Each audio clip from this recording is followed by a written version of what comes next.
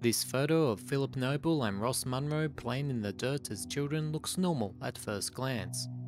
What isn't immediately apparent is that they are actually playing in asbestos dust. Philip and Ross's asbestos exposure would lead them to die from mesothelioma before reaching 40. Their lungs would have become cancerous and feel as if they were filled with concrete, and their quality of life was devastated before they passed away. Philip and Ross are just two amongst thousands of people who have died from asbestos-related diseases after living in Wittenoom, Western Australia, when its asbestos mine operated. Once filled with mine workers and their families, it now stands as a ghost town. The site of the worst industrial tragedy in Australian history, Wittenoom leaves behind a lethal legacy that was entirely preventable.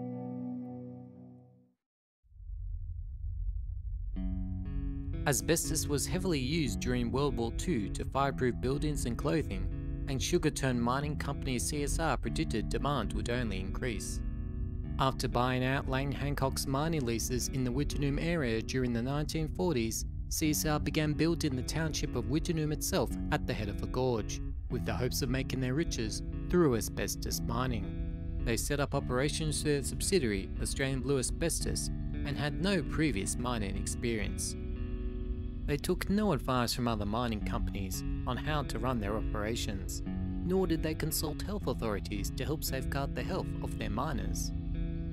The Western Australian government gave CSR every assistance to help make the Wittenoom project prosper, hoping to start a mining boom to rival the gold industry. Wittenoom became the largest town in the Pilbara region, with 20,000 people calling it home during its lifetime. Much of Wittenoom was made up of migrants fleeing Europe in the wake of World War II, with hopes of riches and dreams of a new and better life in Australia. Just a couple of years as a miner in Wittenoom could pay enough to set someone up for the rest of their lives, but none were told of the dangers to their health they risked while working there.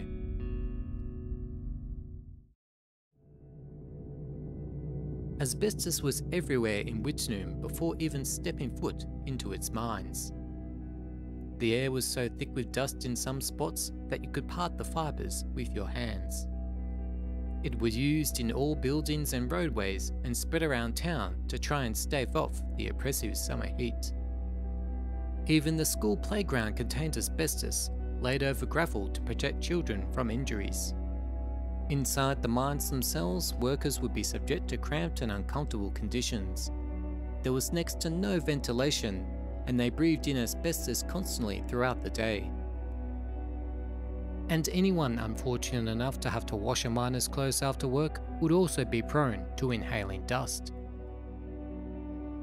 After being milled, the asbestos would be placed in hessian bags and trucked away for export overseas. These bags were highly porous and often tore during transport or fell off the back of trucks, leading to the bags decaying years later and exposing the asbestos inside. When it came to safety, CSR mainly focused on preventing industrial accidents like rockfalls and equipment mishaps, rather than the risks of asbestos itself. And the health risks of asbestos were known during Wittenoom's operations after experiences overseas were reported in medical literature. CSR chose to continue mining operations regardless, without any measures to prevent asbestos inhalation by workers. Dust extractors were eventually installed at Wittenoom, but these only shifted dust from the bowels of the mine to the mill and offices nearby. It would take the involvement of Dr. Jim McNulty in the mid-1950s for the true extent of health problems in Wittenoom to start being exposed. After examining x-rays of mine workers with clear signs of asbestos-induced lung disease after only 2 years in the mines, McNulty travelled to Wittenoom to inspect operations.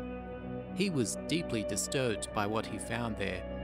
The poor dust control, the abysmal conditions within the mine, and the overall lack of care exhibited by management. Asbestos dust was so thick in the air that it clogged the orifices of sampling machines used to measure dust levels, resulting in inaccurate readings. When McNulty confronted CSR with his concerns over the high dust levels and overall lack of safety protocols, executives claimed that all of his worries about dust were complete bull dust.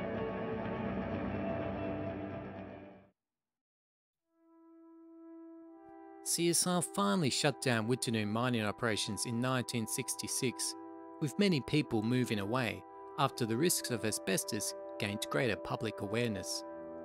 It would take until 1988 before any former workers affected by asbestos started being victorious against CSR in court.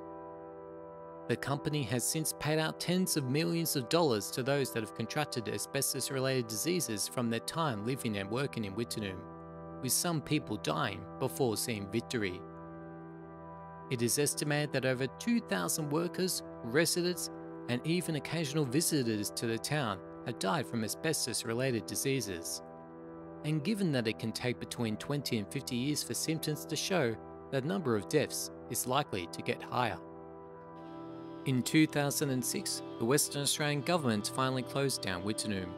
All power, phone, and government services have been terminated, and all signs showing the way to Wittenoom have been removed. It may be the most contaminated place in the Southern Hemisphere, and it will never be safe for people to live in again. About 3 million cubic metres of asbestos tailings lie in Wittenoom Gorge alone, which continue to be eroded and dispersed through the countryside by water and wind. Despite these risks, tourists keep visiting Wittenoom and taking photos of themselves amongst asbestos tailings, and can inadvertently spread the dust further in their cars after leaving the town. And there is still a small number of people living in Wittenoom itself.